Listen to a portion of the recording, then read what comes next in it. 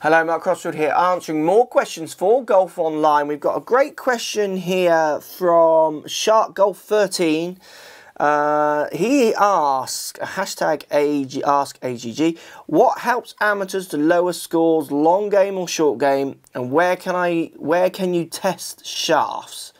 So first thing, where can you test shafts? Any decent fitting centre will have an array of shafts and heads for you to try. Maybe go to a place that uses a launch monitor as well, so you can see if you can find any data at the different shafts for your game. Weight's going to play a bigger you'll see bigger effects maybe in weight than you will in flex, subject to you being able to create some consistent strike conditions possibly. Very hard always to see any change data in shafts, but it's predominantly the weight more than it is the flex, which is something that confuses a lot of people.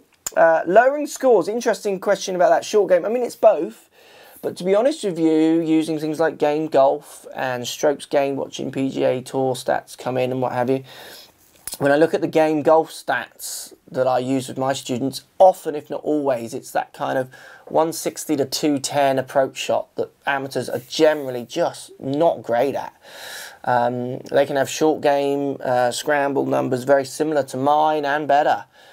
Driving accuracies, sometimes distance. Often it's a speed issue with tee shots, looking at distance. I do think there's massive gains to be had in the short game as well, so I'm not saying don't practice short game. I think the myth of it's all in the chipping and putting is slowly being kind of proven that maybe not strictly the case. It might be for some golfers, but that approach play is making a massive difference. If you get things like Game Golf or any stats program and look at where you're losing your shots, it's always the best way to improve, rather than just going with maybe the cliches of, oh, it's always my driver, or it's always my putting, or it's my chipping. But I see very much in that kind of around that 5-iron, 4-iron, 3-iron, or hybrids, maybe even 6-iron approach shots onto the greens.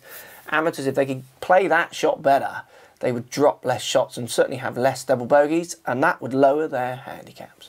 Great question. Thanks for posting. Post comments down below. Let me know what you think is letting you down the most. Speak to you soon.